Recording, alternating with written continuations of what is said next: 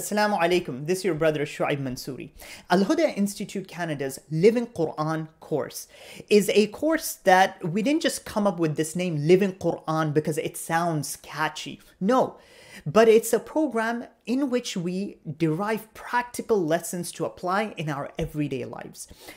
Why did we choose Surah Al-Baqarah when we know it is the lengthiest surah of the Qur'an? Well, I'm sure when growing up, you heard your elders, your parents remind you to recite Ayatul Kursi before you went to bed at night as a protection from shaitan.